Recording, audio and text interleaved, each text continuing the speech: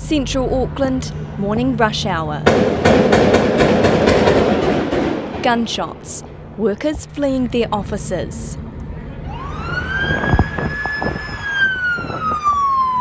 The offender was armed with a pump-action shotgun. He moved through the building site, discharging the firearm as he went. The shooter walked right by this construction worker, carrying a shotgun which looked to be about 40 centimetres long. We then hid behind a pole. It was very scary and very dramatic. It was so close to us. I felt scared.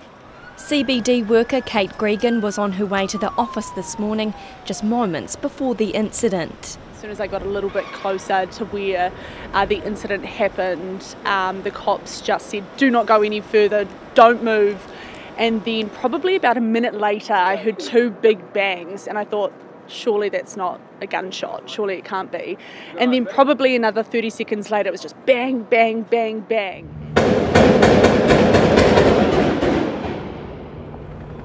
The police Eagle helicopter flying through the CBD, terrified people running, armed police in the city. Police just started screaming. They said, "Run, hide behind something solid, get out of the way." Another cop was saying, you don't want to get shot, get away from here now. And kind of a massive crowd of us just kind of didn't know where to go really. We just started moving across the road trying to get out of the area that we were in. Erin Sokolowski was also in the area at the time, on her way to work. It was about 7 or 9 gunshots just rang out, and I think we were on the other side, but because it was empty, the square was empty, they were so loud and no one could see where it was coming from. No one could tell what was going on, and we just all scattered essentially. She then hid behind a wall and messaged her best friend about what was happening.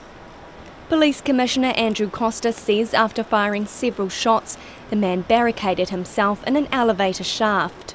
The offender fired at police, injuring an officer. Shots were exchanged and the offender was later found deceased. Tragically, police located 2 members of the public deceased on the lower levels of the building site. Workers from nearby buildings went into lockdown, later escorted out by police with blankets around them. We were in the PwC building this morning, and we were told to lock down until I believe it was maybe the police or SWAT team came in and evacuated us to the ferry terminal. A bit shaken up, but yeah, we're all okay. This has been a shocking and traumatic event for those people who came to work and found themselves in the middle of an armed emergency. Thankfully, many people were able to escape the building, but I know that for those who hid or remained trapped, this was a terrifying experience. Terrifying too for those working at the site where the shooting took place. Forced to hide to escape the shooting, some ran upstairs to the roof of the multi-storey building, where they waited for hours to be given the all clear to come back down to the ground.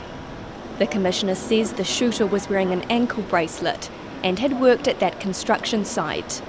I can confirm that the offender is the subject of a sentence of home detention. However, he had an exemption to work at the site, and so there's no indication at this stage of a breach of those conditions. Among the injured is a police officer who was seen walking to an ambulance holding his T-shirt to his bloodied face. The Prime Minister, who's also the former police minister, was visibly upset about what officers had to confront this morning. I know from my work with them as Minister of Police that when these things happen, the entire Blue whānau feel this. And so in any incident like this where police are in harm's way and where any police may have been injured, obviously that is a huge concern, and that is something that I think all New Zealanders will feel. All this was happening on what should have been a day of celebration as the Football World Cup gets underway at Eden Park this evening. Clearly, with the FIFA World Cup kicking off this evening, there are a lot of eyes on Auckland. The government's spoken to FIFA organisers this morning, and the tournament will proceed as planned. I want to reiterate that there is no wider national security threat. The tragic events on the doorstep for some of the tournament teams. Norway women's football team are staying here at the M Social Hotel on Quay Street, which at the moment is within the police cordon. And at this stage, their match this evening against New Zealand's Football Ferns is still going ahead, and the team are reportedly safe and well. These US tourists were shocked at what they were confronted with in downtown Auckland. Didn't expect this morning when we walked down. Something we didn't expect at home, but not here. A shocking morning in the heart of our biggest city.